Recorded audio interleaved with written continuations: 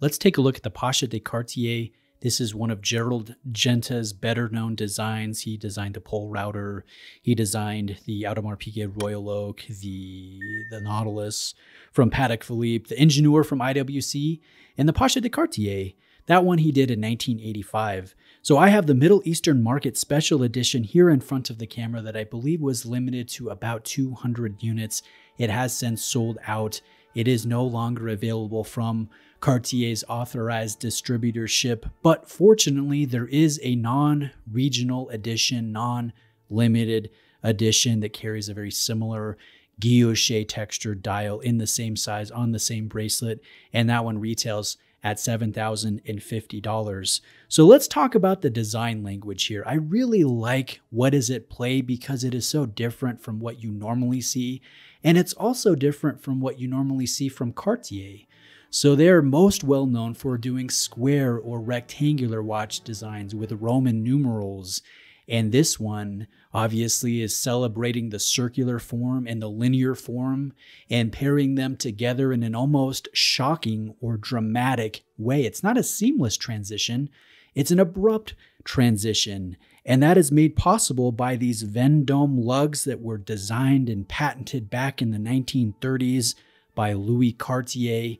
And you guys can see how the case is emphasized with its round form, with its dominant, nearly flat polished bezel, which honestly, it's a little bit disappointing we don't have the dive bezel here like we did with the Gerald Genta Pasha in 1985. That dive bezel is only found on the current chronograph when this was reintroduced as a theme or as a line within the product catalog in 2020. But we have a very round case, and then we have a round crown at the 3 o'clock position, which is dominant and again, pretty large visually.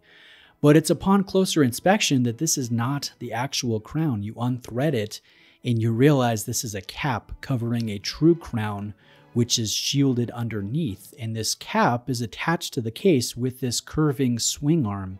So you move the cap out of position, and then you're able to wind the movement and set the time. And unfortunately, if you have large fingers, it is very difficult to operate. And that's one of the negative elements about this watch. And it's a theme that I've noticed with this Pasha that it's a design mantra. It's form over function and less form follows function, if that makes sense. And the crown execution is one of those things where you're sacrificing some function because of the form and because of the novelty, because of the style and the history, and you have to be on board with that. There will be some give and take. But stepping back to my original point, very circular when it comes to the case and the crown, and then you look at the dial, which is a lovely fume guilloche sunray green that borders more on the olive hue or tone of the green color scheme, and it really looks sharp. There is quite a bit of reflection coming off of this dial, and it really changes depending on the light situation that you're in. Cartier is very well known for doing excellent dial work, but instead of having a circular index track in this very circular form, we have the contrasting rectangular railroad track subset in the dial. The silvered printing is dimensional and crisp. The execution is nice. We have a date at the 4 o'clock position, which with most watch enthusiasts, that's a no-no. We don't like the date at the 4 o'clock or the 4:30. But on the Pasha, I think it works. Again, it's more form over function. We're sacrificing some of those indexing, but that's what was found on the original design by Gerald Genta in the 1980s. So why would you do anything else? I think this is appropriate on the Pasha de Cartier. Now going to the bracelet, going to the lug system, this is where we emphasize, or we have emphasized to us, the linear aspect of this watch in stark contrast to the circular elements. So we have a Vendome lug system, like I mentioned, patented by Louis Cartier in the 1930s. Notice the rounded clou de Paris decorative elements at the ends of the lugs, and how the width of the bracelet is similar in flow, in dimension to that linear index track, the railroad track set within the circular case. So there is some good symmetry here, even though it's stark symmetry. It's very different.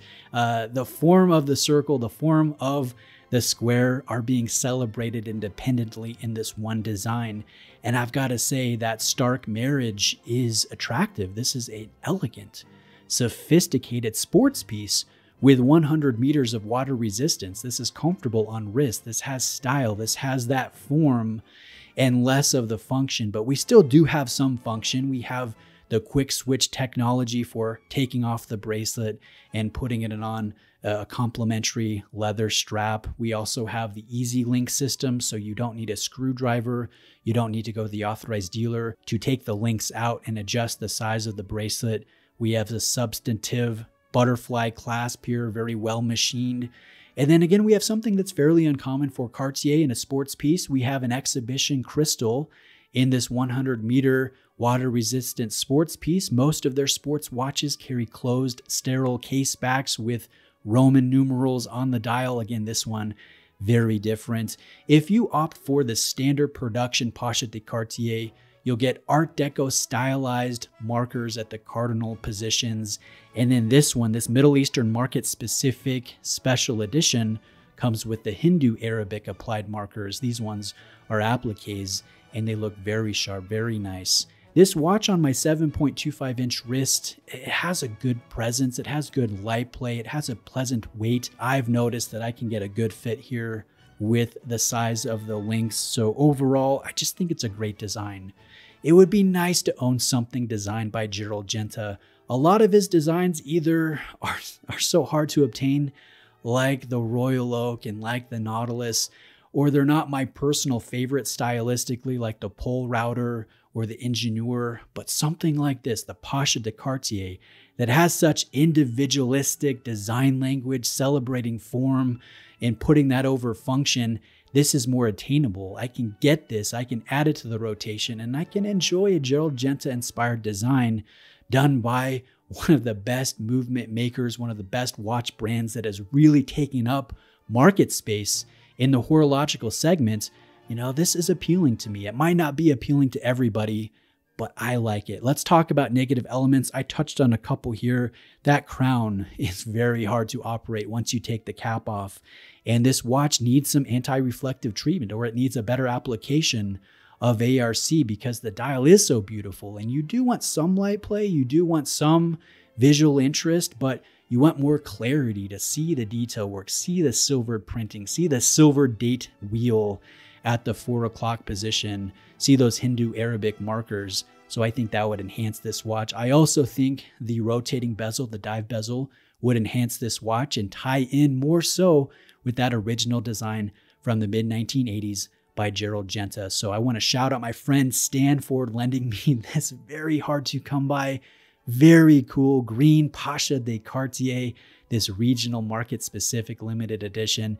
It has been an absolute joy to have in hand and to film, and I hope you guys have enjoyed the video. So please reach out with questions. Thank you very much for watching. Have a great day, and I'll see you next time.